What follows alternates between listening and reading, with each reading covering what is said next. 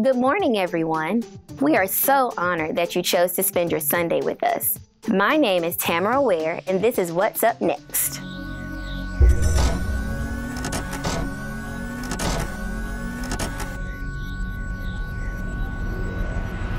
Our fall semester of Connect Groups will begin August 27th.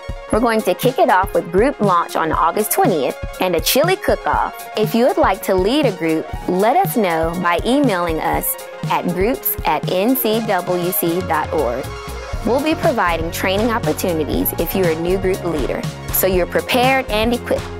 If you haven't been part of a Connect group, get involved this fall and see the difference being connected and growing spiritually with others can make in your life.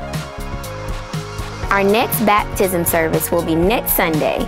If you have recently made a commitment or rededication to Christ and haven't been baptized in water, let us celebrate your faith with you. If you would like to be baptized, simply grab a Connect card there in your seat. Fill out your contact information and check the box that says, "I'd like to be baptized." Give it to Pastor David in the foyer after service. Let us celebrate your faith with you because we love seeing people say yes to God. Every one of us knows there's more to life than what we know. More peace, more fulfillment, and more purpose. Did you know that has been God's plan for you all along? As a matter of fact, He made 4 promises long ago that are the same promises He has made for us today. Join us as we discover what they are in the 4 Cups sermon series.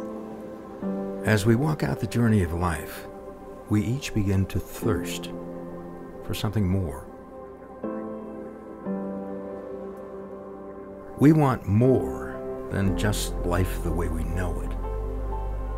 It's a thirst for more peace, more fulfillment, more purpose. That was God's plan all along. Since the ancient times, He has made promises that He will quench that thirst. And the promises He made long ago are the same promises He has made for us today.